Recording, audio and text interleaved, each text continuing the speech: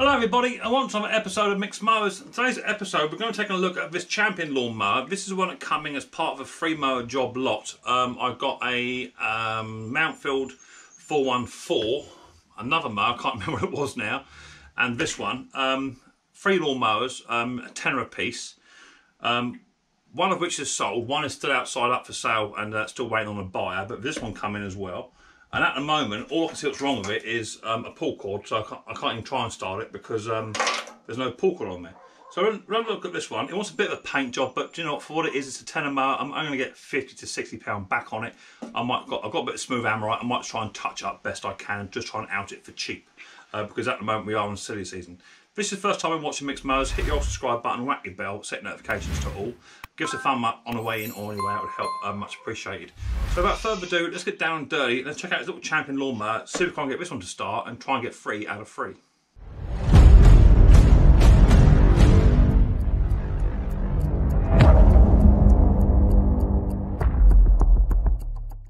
Right, let's make a start then.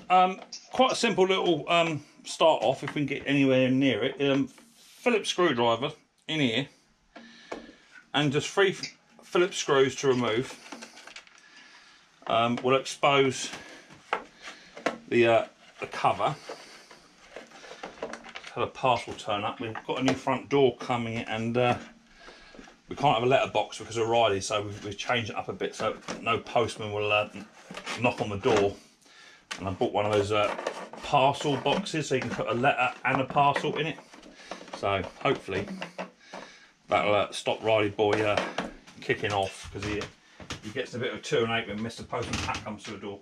So with that done, I'll get my extension bar. I've got my tools tidied now because I've been doing that round some Marquis, as you know, and I've been putting my tools away because I had tools literally everywhere. It was getting a bit beyond the joke. So let's undo these 10 mils, undoes those, take them off, pull cord comes off, a bit mucky up enough, a bit of a blow up in here because there's bits and pieces everywhere, so I'll give it a spray WD-40 a minute and just air compress all that off. There's a pull cord, and all I'm going to do is just try and fish this pull cord back out best I can till it gets to a point where I've got all the string. It's going to be around about there. Take that string out because that's no good for nothing, and literally just replace the pull cord. You've got to wind them up first, okay? Wind them up like so, then thread your pull cord through and then tie it off in a knot. So you've seen me do that before. Let me just get this pull cord re-threaded and I'll come back. Okay, so that's the pull cord now done. I've cleaned off the top of a carburettor here because it was just absolutely full of junk, bits and pieces. So the pull cord goes back on now. All I want to do is just bring this up to the top, roughly. Top of the old handlebars. Pull the pull cord up tight round so you know you've got enough tension on it. Get the old pull cord out. Set of 4 steps would do that. Get hold of that. That can go. And then just push your new pull cord through. It's already pre-burnt off. Take the slack up just a touch and then tie a knot in the back of that just to hold it up into place. That should be enough. I might have to readjust it a bit later on once I go to start this machine. There's a very high chance it needs a carburettor doing, to be fair. So I'm just going to put down the 3 10mm bolts, which I've got here. There's no fuel in this machine. It came completely empty. Haven't even tested it myself yet. But it would be nice if it's been chucked away purely because there's no fuel in it, no pull cord. That'd be lovely. It's only a push mower, so therefore will only be a cheap one. So let's get a little bit of fuel in the old tank. See how we get on. Let's put a little drink, give it a little drink. See if we get any fuel leaks or anything along that line. Hopefully we don't. That should be enough just to wet its whistle. Just give that a second, just want to check for fuel leaks. Put that there. Fuel cap's not broken, which is a first for these. Normally they're all split. Let's have a quick look for fuel leaks. No fuel leaks there. Let's check the oil. See what that's doing. Oh my lord. Looks like someone's been sick in the oil reservoir. Let's have a little look at that again. See the colour of that? It's just like water. I have to take that out. What I'm going to do is I'm going to first of all just see if it'll fire. If it'll fire, then we're on a winner, but the engine may be terminal, so let's just give it a bit of a fire up, see what happens. Just so I can't get it just to at least just fire and stop. And then we'll go from there. So let's just back you off a touch. Put you about there somewhere. And I'm just going to go for a quick little fire up. I don't want to run it for long because there's no telling on how long this was last run up for, so I don't want to go too mad. So what we got? Dead man on. Throttle will work as it should do. Let's have a quick little sneaky fire up and see how we get on. Can't put it. It might be hydro locked. Can't pull it. Okay. So let's get a spark plug spanner.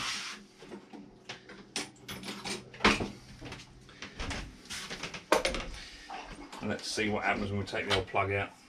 The plug is absolutely corroded as well.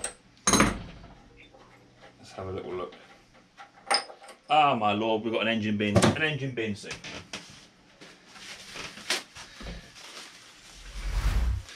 So I'll let that come out and I'll clean that up, and I'm actually going to put some oil in this because someone's had this tipped up obviously. Now we can pull it over, look at that, oh my lord. Looks like someone had a dodgy Chinese. Right, I'll get all that drained out and I'll come back once I've done it and have a tidy up. There's loads of water in here as well, loads of water, and I'll come back once I've done it.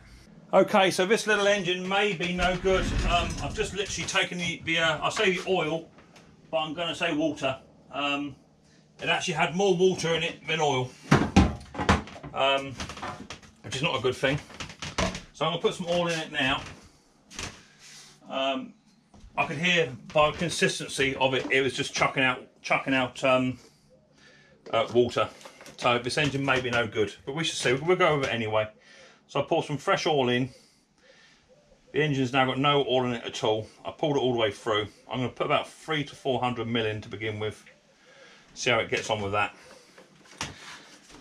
And then I'm wanting to, because it's been filled up with water and what have you, I'm going to take it outside and start it because this is going to smoke like no one's business. I've got a new NGK spark plug to go in, which is the right one for it. So just let that top off. I'll get it up to about the right level, and then we'll see how we get on. I'll meet you outside and we'll give it a bit of a run up. I'll just tighten the oil filler up as well because that was loose. They all come loose now when you undo them. That's showing about the right mark now.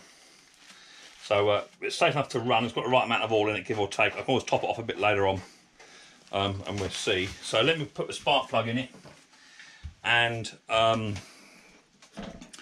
we'll see how we get on. I'll meet you outside, as I say, and we'll give it a bit of a fire up and see what it does. Chances are, if it's got water in the oil, there's water in the carburetor as well, so it could be a carburetor clean on this one, but we'll see how we get on, right? You never know. It's a £10 lawnmower. It's only going to sell for 40, 50 quid, somewhere along that line. It's never going to make millions, so I'll meet you outside and we'll go for a fire up. Right, here it is. I have also just undone the carburetor 10mm bolt as well. Just take any water out of the carburetor for now as well, just give it half a chance. So let's give it a fire up, see what happens, and we can go from there.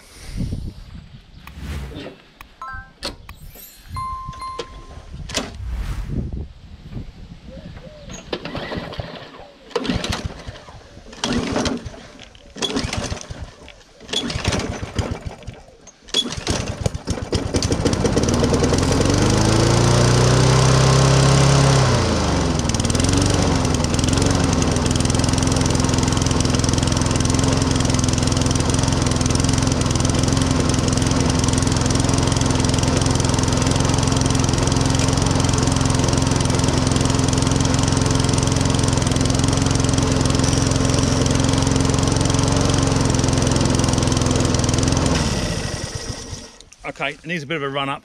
Mother-in-law's outside, she's putting the washing up as well, so she'll appreciate me smoking the old garden out. I'm going to get a clamp and just let this run and see how it gets on. But it seems to be running okay for a minute, but it wants a bit of a test, so let's give it 5-10 minutes on its own and see how we get on. Right, let's go and have a look, see what it's doing. Let's get a bit smoky on it, so there's the old ransom mark, Chris, look. Isn't that beautiful? That's looking nice. Let's get in there. Oh, there you go, not too bad.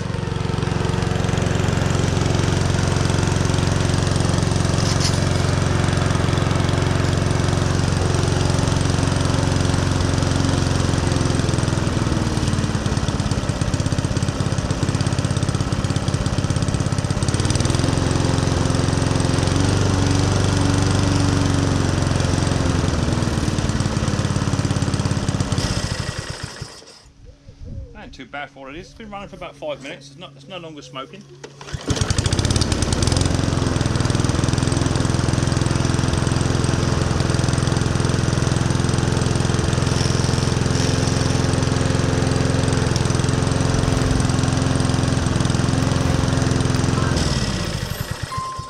Yep, happy with that. I'll give our blade a bit of a sharpen, but I'm going to just out it as it is. You know, sort of 40-50 quid for a lawnmower, that's good enough.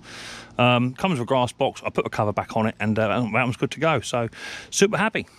Okay, so there you go, that's lawnmower number 3 of 3, and all running. So I paid £30 for those lawnmowers. The profit is not going to be amazing, it really isn't, but if you can buy them cheap and sell them cheap, then you can deal with this silly season, as I call it.